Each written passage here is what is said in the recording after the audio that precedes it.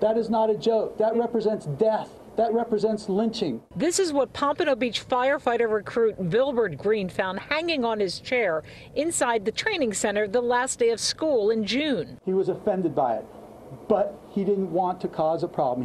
He thought, and I've had this conversation with Vilbert, it was just a bad joke, Chief.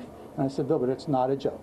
Fire Chief John Jurgel launched an investigation after the lead trainer told him about the news. Jurgel says 4 of Green's fellow recruits were responsible. Nobody has admitted to anything. The 4 recruits, Matthew Riley, Gandy Perez, Kara Barbarian, and Austin Sauve, were all questioned. Riley was fired. The other 3 resigned. We took swift action. It is the action that needed to be taken for a horrendous event like this, and I'm comfortable with that. The chief said Perez tied the knot. We tried to reach Perez at his Miami address. That's your cousin. Yeah, that's my cousin. Could you help us get in touch with him?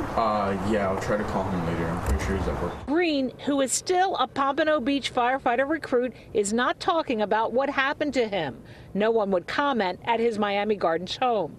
The chief said he has no regrets on the outcome of his investigation. We will not tolerate it. We will never tolerate it. This department has come too far to put up with something like this from probationary employees, to put a symbol like that, a symbol of hate and death, and then want to call it a fishing knot or call it a joke. I don't see the humor in that.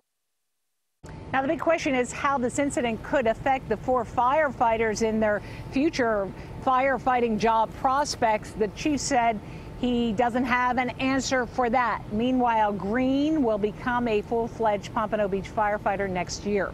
In Pompano Beach tonight, Joan Murray, CBS 4 News.